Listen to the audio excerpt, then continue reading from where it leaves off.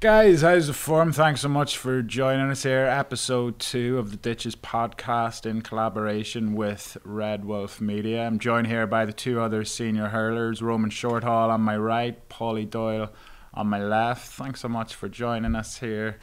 Paulie, say something nice about Leo Varadkar. He was a decent man. He did 20 years of public service, and I just feel like now is not the time to criticise him. I think if you've nothing good to say, you should wait until enough time. Let him have his moment, and then let your criticisms come out. There'll be time enough for that. Roman, something nice? Yeah, I'd agree with Paulie. I don't think we should even be discussing him today. We should let him have his moment. And I think it would be rude to talk about him. Well, stay with us, guys. We're going to have a wonderful cavalcade of guests, including CEO of Vulcan Consulting, Lucinda Creighton, who's going to talk to us about how we need more honesty and transparency in politics. She's going to be joining us later on. To let you in on a little trade secret, this podcast isn't live. We've just got news about Leo Varadkar's resignation as both Taoiseach and leader of Fine Gael. We're waiting to hear who's going to be the next leader of the party and of the country. Looks like it's going to be decided by the Fine Gael Parliamentary Party, which should be good crack, if nothing else.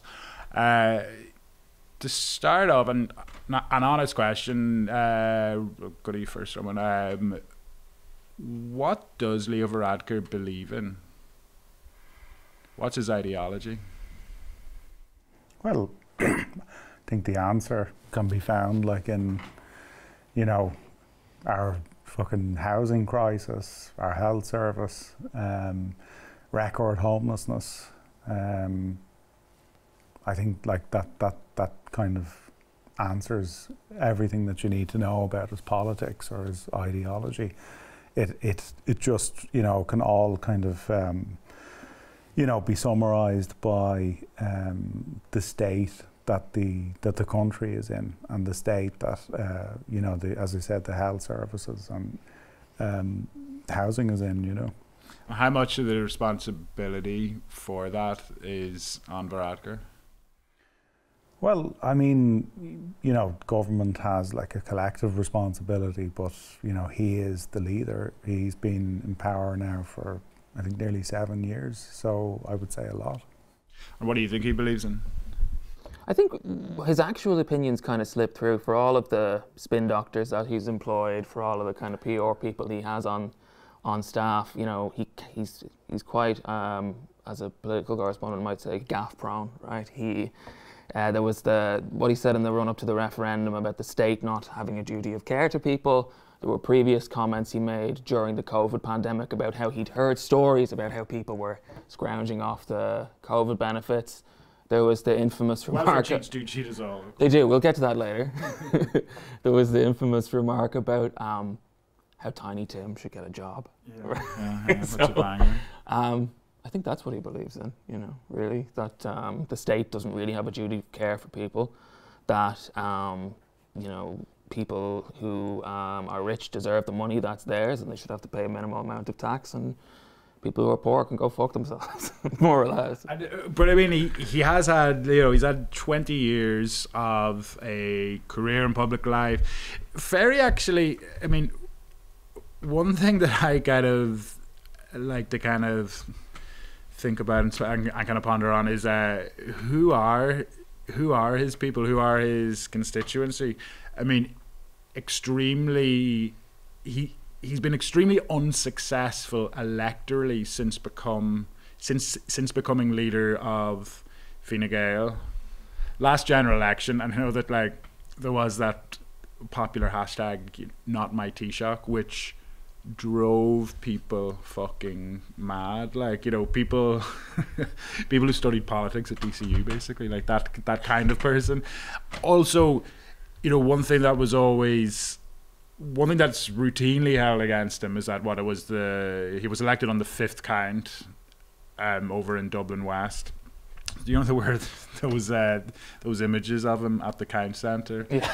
With Matt beside him just kind of going, oh, is it going to be this one? Is it going to be this one? And again, it's routinely held against him.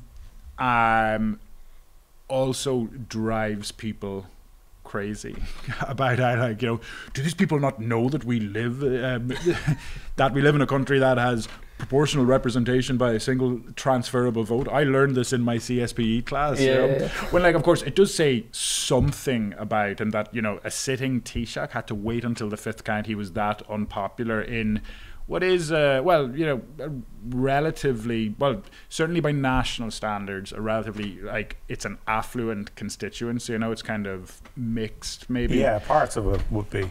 And you know, there had been, obviously it's not going to come to pass now. I'm also kind of like reluctant to, I kind of feel, I don't want to go too far down the road of the mainstream poll core here and just talk about the soap opera of all this bullshit.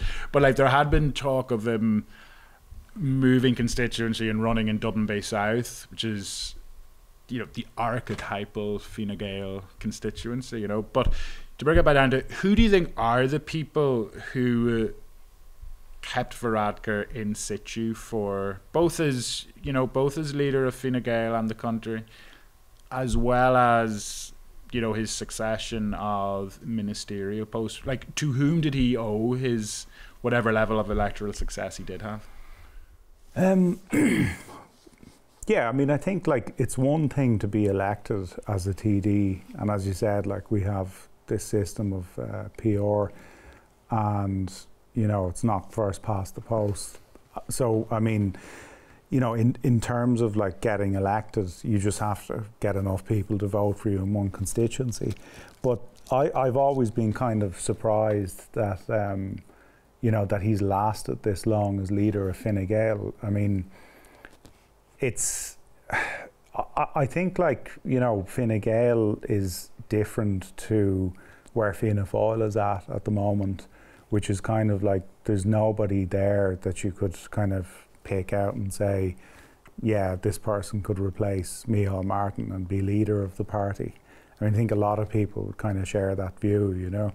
Whereas with Fine Gael, like, I mean, there are people there that, and like, this is what's going to happen now in a couple of weeks, there are people there that could, you know, that want and could lead the party.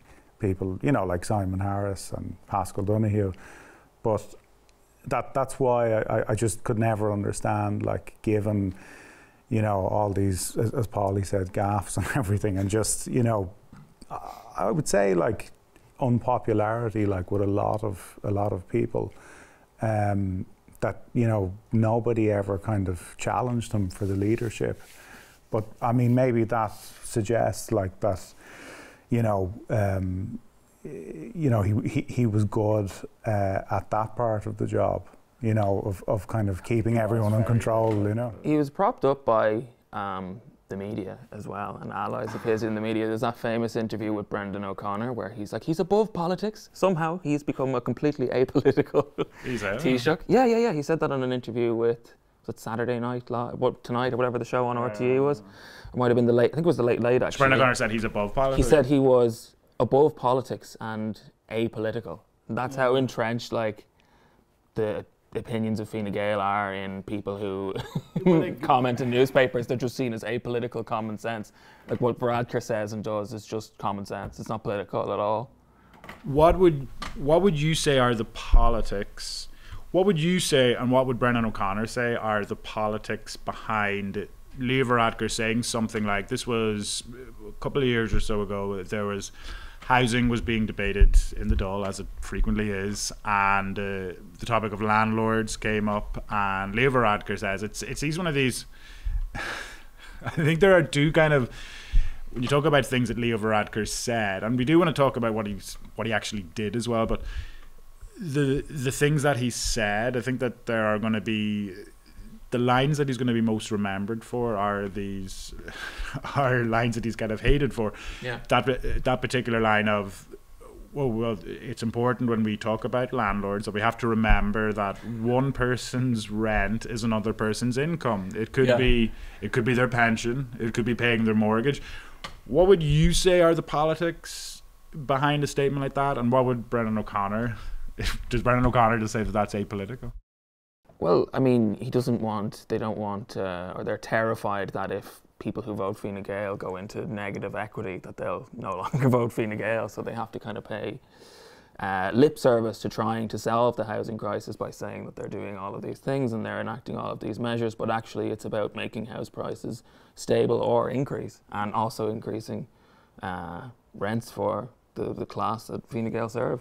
And he's a landlord himself, which is like, I'm always like, when we talk about TDs, ministers and above in Leo Varadkar's case being a landlord, you know, it's not necessarily for me about, oh, this is a specific thing about Leo Varadkar which will make him act specifically biased in specific instances, but more an indication of where his class interests lie. Equally with Varadkar, I mean, like, you're talking about how they have to pay lip service about solving the housing crisis, but equally one of his other greatest hits, of course, was he was giving a webinar with institutional property investors, among them what are known in the trade as cuckoo funds and vulture funds, where Varadkar's message to them was, Ireland is open for business, stick with us, please. Prostrating himself in front of actually institutional capital like that. And the lip service in that instance would be then putting in a 10% stamp duty, saying, oh, we're trying to tackle this, we're doing something about it, and then all of the funds just go, that's fine, we'll pay that because we still get 300 houses that we can rent out then, you know. And I mean, you know, one that I always go on about, it's a continuation of his predecessor's legacy. Enda Kenny, who, you know, in post-crash Ireland, you had a man, Stephen Schwartzman, who is CEO of Blackstone, one of the biggest, most influential, most ruthless institutional landlords in the world. Stephen Schwartzman, a guy who, the quote most famously attributed to him is, you have to wait until there's blood in the street, and that's when you buy up property. And this is what he did across the world, in the US and Europe, to the point where 4 or 5 years ago, the UN Special Rapporteur for Housing, one of her colleagues, they sent letters to governments across Europe using Blackstone as a case study, where they said, you need to stop allowing these, you know, funds like these come in, hoover up properties, drive the price of rent up, drive the price of property up, absolutely exacerbating the housing crises in your respective countries, right? And they wrote to, you know, governments across Europe, and the Irish government was one of them. Like, Gazzy is like Enda Kenny, who was Taoiseach while Stephen Schwartzman was hoovering up property in Ireland. Enda Kenny was like going playing golf with them, like, and kind of going like, come on in and, you know, like, buy up whatever you want, you know. And that's certainly Varadkar. Yeah, I mean, I suppose he has to. It's an interesting one as well, where, you know, support for Fine Gael by all accounts has bottomed out among people our age and older, actually. You know, like, well, 18 to 34 pluses in mine and your case, Roman. They've had that kind of balancing act to play, like, where these people's parents certainly want their property prices to go up, whereas their kids, who are probably still living with them, obviously don't. So it's been the kind of delicate kind of balancing act for Varadkar, certainly rhetorically at least, to give the illusion of doing something while... Yeah, like I remember, I was just thinking like that there was during the by-election in Dublin Bay South, like a good example of that was when, if you remember, I think it was RTE, like they were just going around like asking people, like, you know, what kind of issues they had and stuff like that. And there was a very like well-to-do woman somewhere in Ranelagh, and they knocked on her door, and, you know, she said, you know, my 3 sons can't afford to buy in Ranelagh.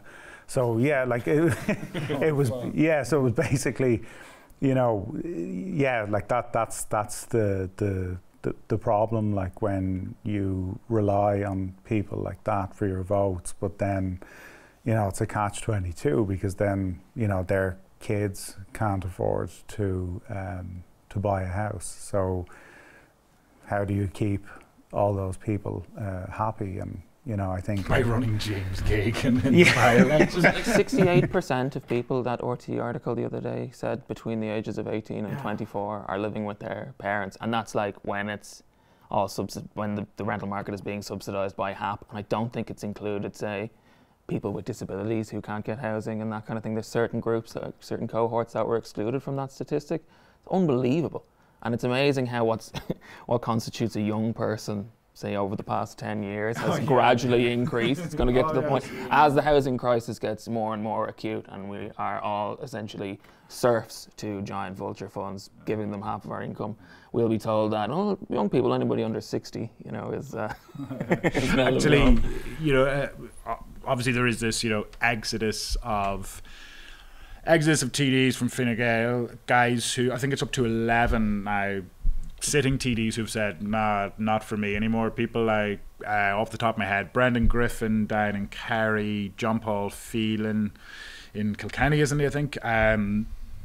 The most recent one is Kieran Cannon in Galway. And it had been put to Varadkar over the past couple of days about, look, what the fuck are Fine Gael going to do here? And the example he gave was, we've still got talent in the party. Look, James Geoghegan is one of them. Like James Geoghegan, who ran in the by-election, he was ultimately defeated by Ivana Bacik a couple of years back. But he's an interesting case study as well, where, and we did we do a story on this actually about his? We did a story about where he lives, which he had gone around telling people effectively that he lived in Ranelagh when he didn't. He lived in Clonskeagh. He did a podcast or some sort of live Zoom or something with people under like a sign in the background that was the Ranelagh Lewis stop. I don't know. It was very much, like Ranelagh was like, being. I think one of his key policies was being from Ranelagh. Yeah, you know what I mean? Yeah, that was it. Famous election literature where he was like standing outside of the Spar in Ranelagh village, and there was just like a homeless person in the background, and they just put it on social media, and it's just they hadn't even noticed. I mean, look, you can speculate if you want, or he's got a house in Clonskeagh, which is, what would we call it, conservatively in and around the $500,000 mark. And then he I think it was more than that. Yeah, it's a nice area. But then he also just happens to have as parents Geoghegan J, and comes from a long line of generational wealth. So people like that, certainly of his age. Yeah, you also had people, when this was brought up, you had a lot of fucking Egypts basically going like, well, where do you expect a barrister to live? Guys who had kind of no understanding really of the industry and the time it takes to kind of build up something of a profile for yourself, which we're speculating here. Yeah, you'd be amazed how many barristers aren't even registered for VAT because they don't meet the threshold. But it was just presumed that he's a barrister, he must be earning millions, On barristers and Fine Gael, the other saintly profession for people like that are doctors. It's a bugbear of mine, this reflexive sort of beatification of doctors, aren't you great kind of thing, aren't you, you're saving people, etc., etc. Varadkar, of course, a doctor. What do you think about his time as healthcare minister? Wasn't great, was it? It's interesting. Although I don't think anyone's time as health minister has been great, though, has it? Ever. No, but talk about the ideology. Mary Harney said in 2006 that A&Es across the country were in crisis because 495 people were on trolleys. And we have exceeded that figure on a weekly basis, including, I think, last week since then. So by the government, by the politicians' own metric, the health service has been in crisis for coming on 20 years now. Leo Varadkar had a tenure in health minister, and things just continued to further deteriorate. For me, the enduring memory of his impact on health is actually to do with the COVID response. And how the Mean Girls quote. This is like, not all heroes wear capes. There is no limit. No, it was how the government had in one ear they had medical experts and people who were qualified to comment on what a public health response should be, and on the other they had restaurateurs and publicans, and they were trying to meet them in the middle. So you had the absurd situation where it was apparently safe to go and eat in a restaurant if you ordered a meal that cost, what was it, like €10 or €15 or something like that. So I mean, look, no one wants to be health minister because it's the health service is in such a bad way. It's a black hole. They continue to throw money at it, and it just continues to deteriorate. And he's had a hand in that. Well, he also, I mean, to kind of move a little bit forward, Village magazine story on him leaking a document to his friend Matthew O'Toole, a GP. One of the follow-up stories to that came from Jack Horgan-Jones in the Irish Times, who Jack went and did freedom of information requests, and he managed to get, it's rare that you get these in FOI requests, but he managed to get text messages. They were WhatsApp messages between Varadkar and Matthew O'Toole, where there was this sort of standoff between O'Toole was the president of the now defunct GPs union, the NAGP, and they were basically threatening to pull their support for Fine Gael, and they weren't going to campaign for them, they weren't going to canvass for them. They weren't being explicit about whom they were going to get behind, but they were threatening to pull this support unless government paid them, basically. And Varadkar, in his text to Matthew O'Toole, he said like words to the effect of, Sinn Féin and leftists want you on salaries, and not big ones, about 60k. Said that and then also warned, he said the Labour Party want to make GP care free for children, and he signed off by saying the words foot and shoot spring to mind. So this was Varadkar speaking to his contemporary, another doctor, another guy, and funny enough, Matthew O'Toole made a bit of a name for himself during the COVID response. He had a bit of a halo on him as well, we all have to pull together, and he was, played a blinder. But you could see this was Varadkar speaking to his contemporary, and he was saying to him, like, see, if Sinn Féin get into power, you're not going to be a rich doctor anymore. And I don't know, like, for me, like, it does kind of, sometimes the types who, it's just, for me, it's kind of amazing that there's never really any kind of suggestion of the kinds of people, oftentimes, or the economic urge on the part of some people to go and study medicine in Irish colleges. But then, like, it also plays out with, you could see Varadkar and Dermot Ferriter has written about how when Varadkar was health minister,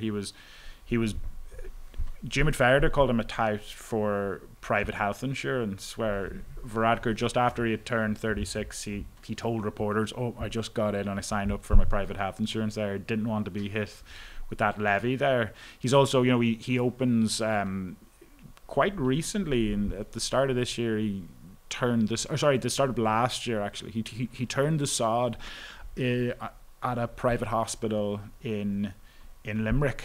The Bon Secours, which also the Bon Secours, who ran what was the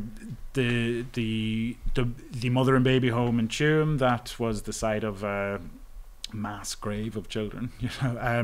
But this is, he, like, on the one hand, I think sometimes there can be a tendency to read too much into things people like Varadkar say, but oftentimes I think the things that they say give an indication of what the underlying ideology that motivates political choices made by people like Varadkar. Arguably, sometimes on the left, people can just go with what Varadkar says without really kind of looking at what it all means ideologically. Now, on the other hand, people on the right tend to just go, I mean, like we had years of, do you know, like that picture of him with Trudeau and his socks? Yes. The two woke bays of the Western world. Do you have a favourite Varadkar photo op? I think there was one, I don't know if it was during COVID, where he was in was he in a shoe shop? And he was trying on shoes, like, I can't remember exactly, like, yeah, I think all, like, usually, like, the best ones are the ones with the socks, like, I'm a big the fan media of just loved it. I loved the one of him picking his nose at a festival. Yeah. On the one on Trudeau, there was, you could see when Trudeau made that state visit to Dublin, there was this, I mean, Varadkar really fawned over him. This was at a time when Trudeau really had his tail up. He was the woke bay of the Western world, and you could see that there was this inclination from Varadkar going, oh, let's just plant in Irish people's minds that I'm the Irish version of Trudeau. And Macron as well, I think. He had yeah. in mind in a big way. Yeah, you know, statespeople, like from, as if you'd see them on the West Wing kind of thing. Yeah. But one thing that is, look, sometimes it's maybe overstated a little bit, but you know, there has been, Trudeau certainly doesn't have his tail up to the same degree as he did back when he posed with Varadkar on his socks outside government buildings. Varadkar certainly doesn't either. Arguably part of what has, in some circles, come to be referred to as an anti-woke backlash. Like, first of all, we'll get into what woke means. Do you think Varadkar is woke? I mean, he was woke from, what was it, 2015 to 2019, when the prevailing wind was going that way. What do you mean by when you say woke? Well, him and Fine Gael more broadly were a lot more keen to try and let people know about what they think about their liberal credentials, right? So they would try and take credit for, say, the marriage equality referendum. They try and take credit for the repeal of the Eighth Amendment.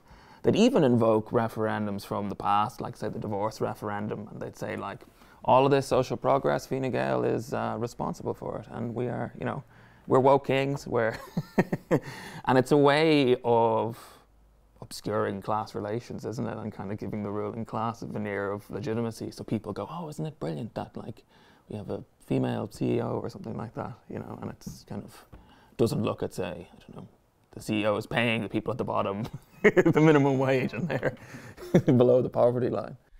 What do you think is the wokest thing Varadkar has ever done? God, I don't know.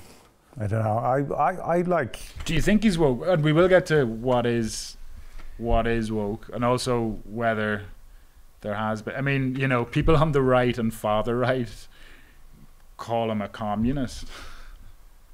Yeah, but like, I think this is the problem, like, where a lot of these words, like, just have lost any sort of meaning. Like, I mean, you've people applying, like, any sort of kind of, you know, even minor change in anything is, you know, you've people saying it's woke, but like, without kind of setting out, like, what exactly does that mean? You know, is it virtue signaling? What is it, like? And what is it to you, though?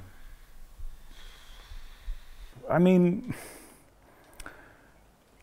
I like, to me, like, I think, you know, an example of woke, I think a legitimate example of woke would be like Adon O'Riordan going down to Mount Street and like being photographed, you know, doing a bit of tidying up, like with the tents on Mount Street, when, you know, his party and himself, like, were responsible for some of the most, like, damaging policies, social policies in, you know, the past couple of decades, like when Labour were in government with Fine Gael.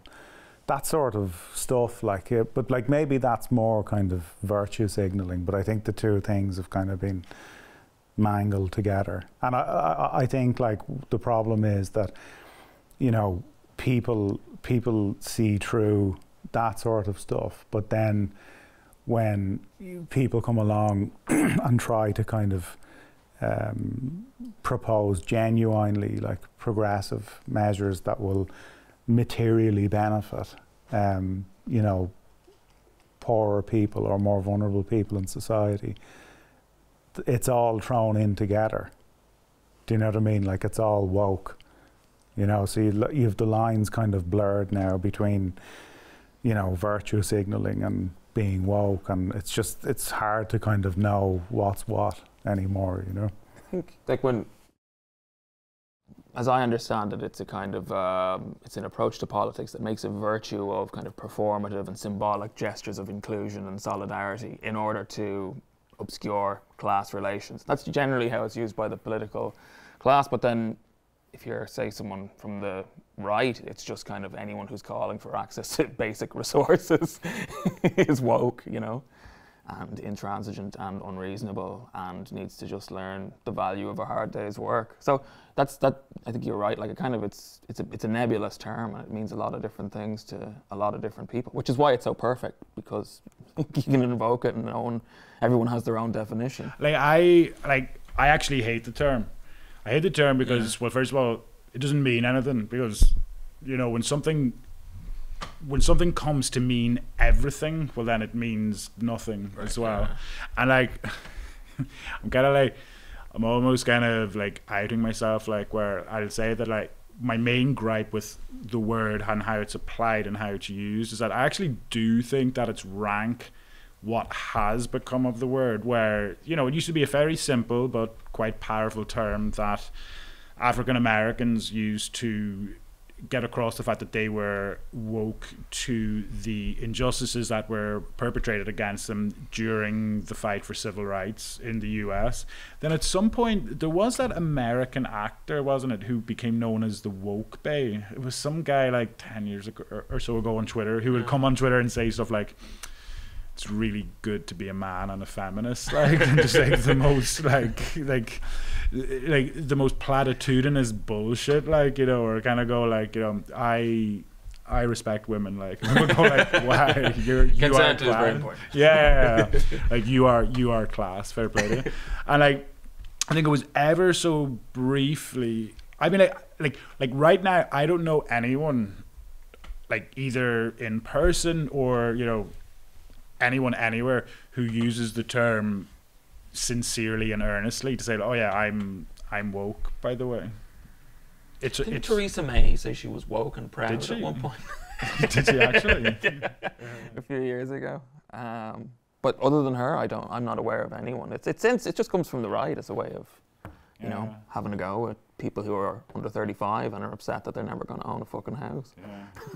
in introducing, like, you know, fucking free Tampax to universities is woke. But that's also no. But I'm saying, like, that. No, but I'm saying like to these people that you see, like, commenting on this stuff, like, there, you know, there'll be people saying like that's just woke. Yeah. Do you know what I mean? When it's not, like, but yeah, but it's just kind of like, you know, it's applied to everything. Like, it's not just even the word woke. Like, I've seen people saying that Leo Varadkar is a Marxist. Yeah. Like, you know, because there might be some, like, vaguely kind of progressive He's a Marxist measure, and it'd be like some class of revisionist. Like, yeah. Yeah, but I mean, he was actually asked specifically. You know, it's funny how these things go, where, you know, the word woke has been, Ireland's always a few years behind on all this kind of stuff, where you have, it's a whole big dumb debate, really, like, where you have Sharon Keoghan, the senator, and Willie O'Dea, in the aftermath of the two defeated referenda, have both said, like, Willie O'Dea said something like, Fianna Fáil have to stop playing to the woke gallery. Now, this is a guy, Willie O'Dea, back when the Gender Recognition act was being passed. This is like, you know, Willie O'Dea, what is he, in his 70s now? Like, you know, man from Limerick, like, he got up in the Dáil and he said, this Gender Recognition Act that will afford a protection and bestow basic human rights on trans people in Ireland. He said, this is a good thing, but it doesn't go far enough. And like, that sounds pretty woke. yeah, well, this is the thing, like, by the standards how we now talk about these things, like, yeah, Willie O'Dea was quote unquote woke back in 2015. I think Eamon O'Keefe said similar about the Gender Recognition Act as well while it was going through the Dáil. Whereas, and certainly, I'm not sure if Leo Varadkar has ever said that he's woke, but now, unbelievably crass more than anything. Philip Ryan, who was over on that trip to the US for St. Patrick's Day, wrote a piece, the headline of which was, you know, I'm not woke, Varadkar. I mean, you see the way it's written, like, Philip Ryan asks Varadkar, are you woke? And he says, no, I don't think I'm woke. And then it goes on to say... What kind of a fucking question is that? Yeah. But then the most awkward fucking segue of all time, then, where he then segues into something about Gaza, where he goes like, so are you woke, Mr. Varadkar? And he's like, no, I'm not woke. What about this genocide? Which it was kind of a neat little kind of vignette of the kind of pointlessness and the just how all of this stuff is really just aesthetic bullshit, like whether someone's woke or not when compared with a material issue like Israel and Gaza right now, you know. But this is, you know, there was something in the Irish Times then about, it was Joe Humphreys, he was putting the question to Senator Sharon Keoghan and Willie O'Dea, kind of asking them just what is woke? Like, what do you mean when you say woke? Which is, I don't know. I think we all know what they mean. Who taught Sharon Keoghan the term terminally online? Oh yeah. Who was working for her and has a Twitter account and told her that? Because someone told it to her, and she said it in the. It's in the Dáil record now, the term. I'm sick of these terminally online woke mob people. But like, one of the things that people will routinely say is woke will be like the hate speech bill. Sharon Keoghan, a big opponent of it. She's spoken about it at length in the Shannon. She's made it an important part of her political brand and identity that, you know, she is for free speech. She's, as I said, a vocal opponent of this free speech bill, but she's a good example as well where, again, quite recently, about half a year or so ago, she stood up in the Shannon and she made an intervention about Juno Dawson's book, This Is Gay, is called. Oh yeah. So, which was, it was placed on a school curricula, and it was in school libraries, and obviously accessible to students, and it had been placed on these curricula by people who work in education, who, I mean, like, I would say, you kind of looked at things and went, it's probably better that kids learn about sex from books rather than in the schoolyard, kind of thing, you know. This predictably, then the book itself caused this massive backlash. People, those fucking Egypts who they were going around Ireland in that wee boat of theirs and showing up in like rural towns and going into libraries and like just harassing librarians, going like, do you have this gay book in here? Like, you know.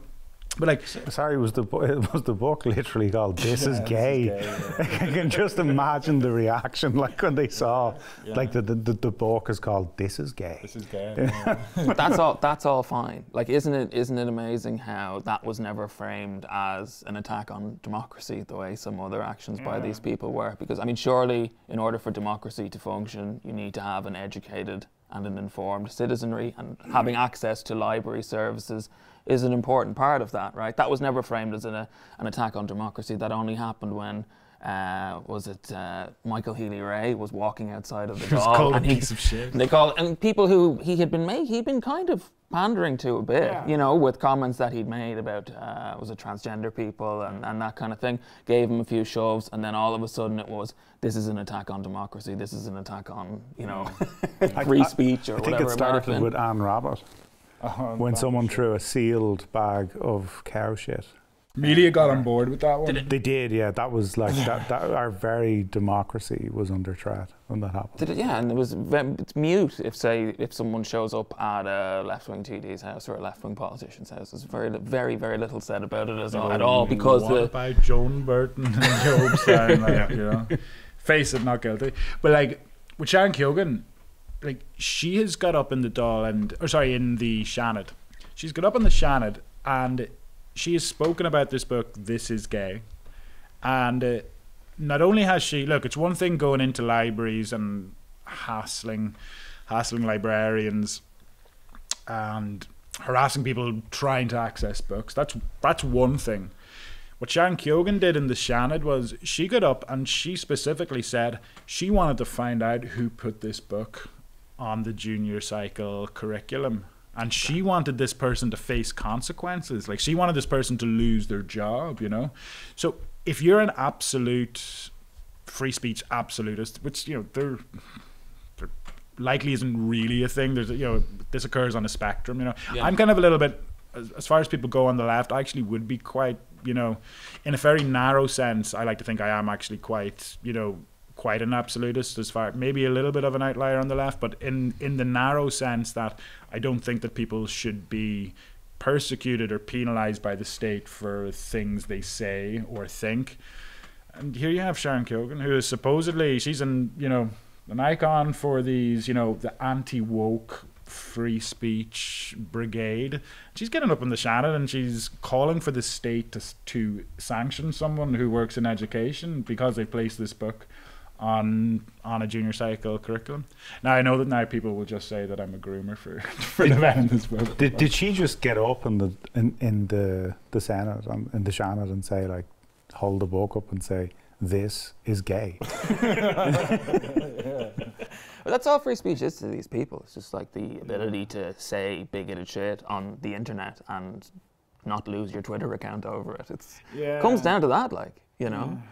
Generally, like, unprincipled people. Well, there'd be nothing about, say... Well, we're all hypocrites in our own way, like, but it's like, it's funny when you make it such a central part of your brand that you can't do the basics of, all right, let's not call for the state to come down hard on people who, in this instance, have, you know, contributed to the devising of a curriculum for junior cycle students. Yeah, and very, very few of them, you know, had much to say when, say, Micheál Martin said what he said about the ditch. You can say what you want about people like the ditch, you know, because the ditch is woke. Yeah, the ditch is. Well, it's funny. I like. There certainly are people who would call us woke. Like, there are those who would argue, like, you know, and the fact that. Every now and then, like we've talked about this before, though, like you'll have like a string of stories and it'll get a bit of traction, and then we'll publish a comment piece and there'll be these guys who are like, what the fuck? The ditch is woke. Like, yeah, sorry guys, like, hate to break it to you, but yeah. All of this as well related to Varadkar's resignation, related to woke, anti-woke, related to public debate and poor Anne Rabbitte, who you just invoked. Kieran Cannon, Galway East TD, who we mentioned earlier, one of the Fine Gael TDs he's done, he's out, pouring one out for Kieran Cannon. He's not running in the next general election. I believe he did the state some service. Oh yeah. Lots of people are actually saying that, like, you know. I've seen a lot of, he was, whether you agreed or not with his politics, he was a politician. He was a politician. He was elected. Nobody can deny that Kieran Cannon was a politician. Nobody can deny that. But he, and this is the part of his, you know, threw up a statement on Twitter, you know, and quite near the top of this statement, he said, it's that word nobody likes to see, toxicity in politics. He said it's certainly a factor, the increased toxicity that he's seen in political life is one of the reasons why he stepped down. And he referred back to, he said 20 years ago. It's like, all right, yeah. What was going on 20 years ago? Like he said things were much better for politicians 20 years ago. 2004, when we were in the middle of the Celtic Tiger, and you had... I think things were much better for everyone 20 years ago. People weren't complaining back when the Celtic Tiger was going on. Like, now they don't seem to like me anymore, How toxic do you think the ditch is? No, like, how toxic do you think political life is? Well, like, I don't know, like, if you'd say, like, look at, say, the last couple of weeks, the government got its arse handed to it in 2 referendums after they deliberately tried to mislead the electorate as to what the... 2 woke referendums. 2 woke referendums as to what the legal impact of passing them would be. After that, they flew to Washington, where they pledged allegiance to American imperialism, paid some lip service to what was happening to people in Palestine. That, just by the way, to jump in, like, that's the one nice thing I would say about Varadkar, is like, in as much as these speeches mean anything, his speech was actually like really good. It's better but it's rhetoric, and you're there breaking bread with the guy who is arming a campaign of genocidal violence. The eve before St. Patrick's Day, people came in and fucking scooped up 200 international protection applicants and dumped them down in County Wicklow because they were afraid that it would be embarrassing if tourists saw them. So, like, who is being toxic here, right? Politicians have had a significant contribution to the atmosphere. I think the housing crisis as well has a big part to do with it. It's like the social fabric, like the web of connections that actually makes people into communities, right? And is starting to erode, and until recently enough, politicians have been insulated by it. But now things are getting so bad, and these people are becoming so brazen, in part actually because the state refuses to clamp down on the far right, that it's beginning to impact politicians. And now they're saying, oh, this is too toxic. But like, a lot of the atmosphere and a lot of what's happening is a direct result of political choices. How toxic was the ditch to Niall Collins? Because Niall Collins is one of the guys. Niall Collins, Junior Minister from Limerick. We did a series of stories about around this time last year, about big ones were about his role in the sale of public land to his wife. Niall Collins, after Kieran Cannon's statement, and the thing is, whenever a politician comes out and says things are toxic for politicians love this shit. So like, you had a cavalcade of politicians going, oh yeah, it's toxic for me too, and then media love it as well, because a lot of the mainstream press kind of get up on their high horses as well about, oh, it's toxic to be a journalist, like, but now fine people who won't become journalists or politicians now, they're being frightened away. Yeah. But Niall Collins was one of these. He came out and he said it's toxic for politicians. How toxic were we to Niall Collins? You're a pretty toxic guy. Yeah. Well, I mean, like, I think bad vibes. Kind of, I'd go back a little bit and say, like, that, you basically have a situation where politicians routinely like to take credit for good things that happen. And to a certain degree, like, the media has insulated them from having to do the opposite, which is take a bit of flack for things when they don't go wrong. And that basically you have this situation where any sort of like criticism, like today, for example, and I know, like, they're not talking about necessarily other politicians usually. It's usually about people on Twitter or whatever. But like Holly Cairns said today, like, we need a general election. In response to Varadkar resigning, and there was people replying, like, saying that was toxic. That's the most toxic thing I've ever heard in my entire life. It was like, it was fucking insane. Like, people were saying, It's no wonder people don't want to get into politics when Holly Cairns is calling for a general election. I thought Holly Cairns was woke, but you're telling me that she's toxic now. She's rebranded as toxic. Toxic and woke. Like it's just mad. Like where, you know, like what exactly do you expect? Like when you get into politics, like people are going to have a go at you. Do you know what I mean? Like there's people who work, you know, in jobs that are paid a fifth of what TDs get, and would get like similar abuse, you know, on a daily basis, like from people. Do you know what I mean? Like bus drivers would get more abuse, I would say, than politicians on a daily basis.